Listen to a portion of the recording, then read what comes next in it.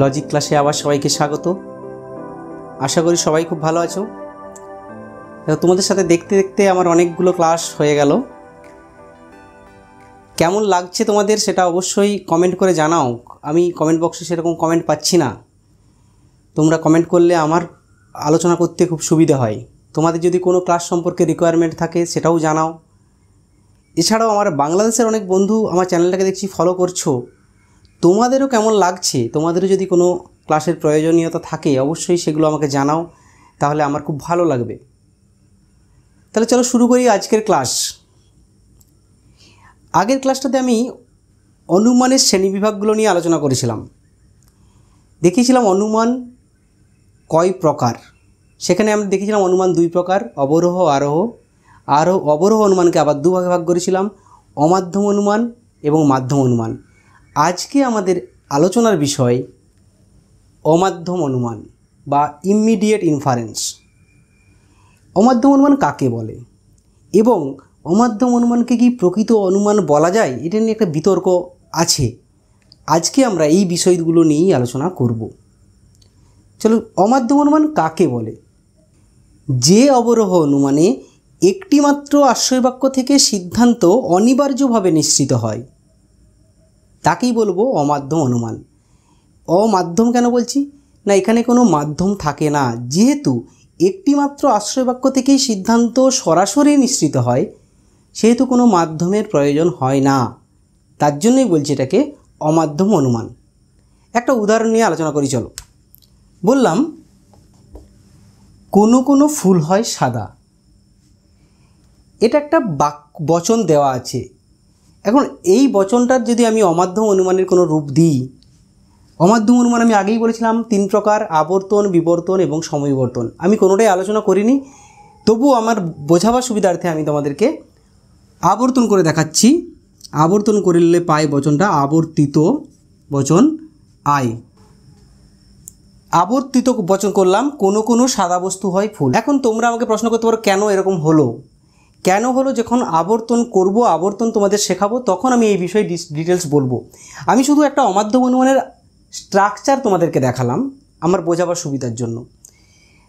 এখানে দেখো, এটা একটা যুক্তিবাক্য, এখান থেকে একটা সিদ্ধান্ত পেয়েছি। কি এটা যদি একটা যুক্তিবাক্য, এখান থেকে একটা সিদ্ধান্ত পেয়েছি। একটিমাত্র আশ্রয়বাক্য থেকেই এই সিদ্ধান্তটা পেয়েছি, তাই এটাকে বলছি অমাধ্যম অনুমান।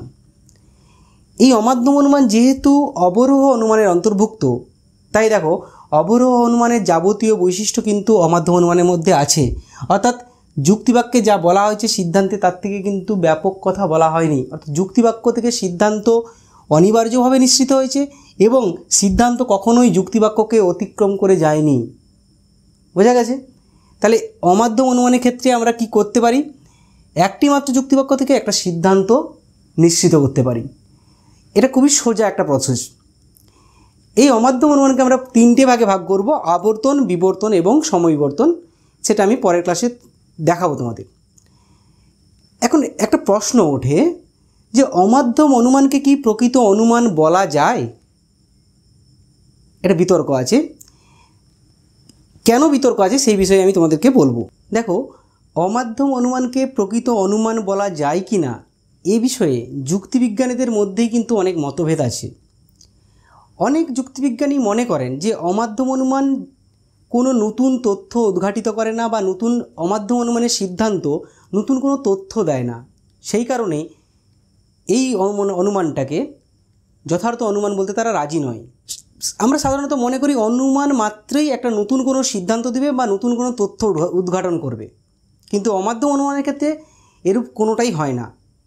তাই যুক্তিবিজ্ঞানী জন স্টুয়ার্ট মিল, একজন ইংরেজ যুক্তিবিজ্ঞানী, এবং আরেকজন স্কটিশ যুক্তিবিজ্ঞানী আলেকজান্ডার বেন, এরা অমাধ্যম অনুমানকে প্রকৃত অনুমান বলতে রাজি নন।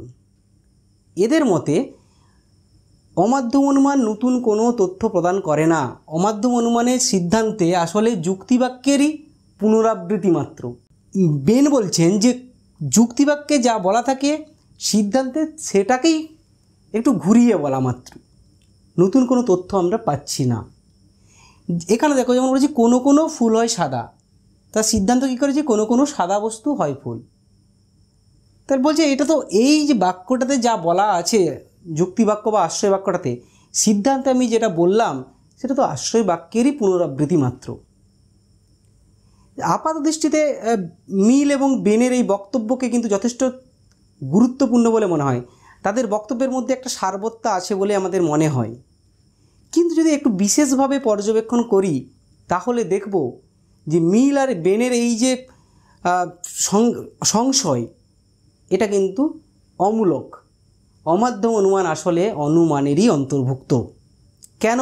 দেখো, অমাধ্যম অনুমানের ক্ষেত্রে অবরোহ অনুমানের যা যা বৈশিষ্ট্য, অমাধ্যম অনুমানের মধ্যেও কিন্তু তাই তাই বৈশিষ্ট্য আছে। অবরোহ অনুমানে বলেছিলাম যুক্তিবাক্য থেকে সিদ্ধান্ত অনিবার্যভাবে নিঃসৃত হয়, অমাধ্যম অনুমানেও যুক্তিবাক্য থেকে সিদ্ধান্ত অনিবার্যভাবেই নিঃসৃত হয়েছে। অবরোহ অনুমানে বলা হয়েছিল যুক্তিবাক্য থেকে সিদ্ধান্ত কখনো বেশি ব্যাপক হবে না। দেখো, এখানেও যুক্তিবাক্য থেকে সিদ্ধান্তের ব্যাপকতা কিন্তু বেশি ব্যাপক নয়। তাহলে এটাকেও একটা যেহেতু অবরোহ অনুমানেরই অন্তর্ভুক্ত, সেক্ষেত্রে অবরোহ অনুমানে আমরা কি করি? অবরোহ অনুমানের ক্ষেত্রে বলেছি যুক্তিবাক্য থেকে সিদ্ধান্ত নিঃসৃত হয়, মানে সিদ্ধান্ত কিন্তু যুক্তিবাক্যের মধ্যেই নিহিত থাকে। আমি তাহলে নতুন তথ্য পাবো কী করে, তাই না? যদি যুক্তিবাক্যের মধ্যেই সিদ্ধান্ত নিহিত থাকে তাহলে তো নতুন তথ্য পাওয়ার কোনো জায়গাই নেই। তাহলে অমাধ্যম অনুমান নতুন তথ্য দেবে এই আশা করছি আমরা কেন? 1 নম্বর। 2 নম্বর, অমাধ্যম অনুমান খুব সহজেই একটা যুক্তিবাক্য থেকে সিদ্ধান্তে পৌঁছতে পারি। রাস্তাটা খুব সোজা, তার মানে কি পথটা রাস্তা সোজা মানেই কি রাস্তাটা খারাপ? তা তো বলা যায় না, তাই না? সুতরাং অমাধ্যম অনুমানকে প্রকৃত অনুমান আমাদের বলতেই হবে। বোঝা গেল? তাহলে আজ ছিল আমাদের আলোচনার বিষয় অমাধ্যম অনুমান কাকে বলে এবং অমাধ্যম অনুমানকে প্রকৃত অনুমান বলা যায় কি না। আশা করি তোমাদের বোঝাতে পারলাম। এর পরের ক্লাসে আমি আলোচনা করব আবর্তন কাকে বলে, আবর্তনের নিয়মাবলী এবং কিভাবে আবর্তন করব তার সংক্ষিপ্ত কৌশল। যদি ভালো লেগে থাকে আমার ক্লাস, তাহলে অবশ্যই আমার চ্যানেলটাকে সাবস্ক্রাইব করে নিও, আর নিয়মিত আপডেট পাওয়ার জন্য নোটিফিকেশন বেলটাতে ক্লিক করে দিও। দেখা হবে পরের ক্লাসে। সবাই ভালো থেকো।